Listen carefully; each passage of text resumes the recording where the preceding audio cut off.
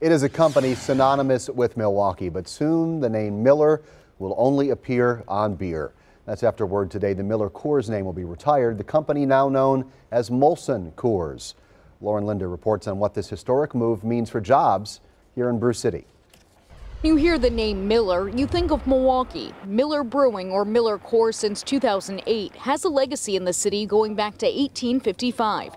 That history will stay intact along with the brand names, according to Marty Maloney. Miller will remain synonymous with Milwaukee. Rest assured, the company says these iconic signs will remain right here in Milwaukee, but the company won't be called Miller anymore. Starting January 1st, the corporation will be known as MillerCoors, which is the parent company, as it undergoes a change in structure. They're going to consolidate into one North American business unit. For Milwaukee, that means more corporate jobs. But Maloney says it's too early to know just how many.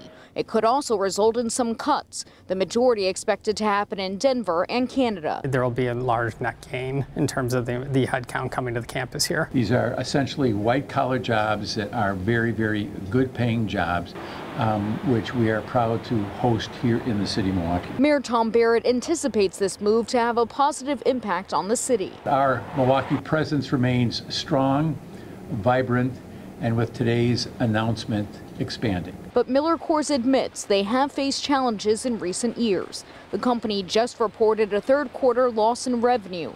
With the consolidation, it hopes to reach new heights and stay competitive in the beer industry. This is going to allow us to save over $150 million annually, and every cent of that is getting put back into the business to promote those brands and hopefully grow volume. The company expects the new jobs to be in place by July. Reporting in Milwaukee, Lauren Linder, today's TMJ4.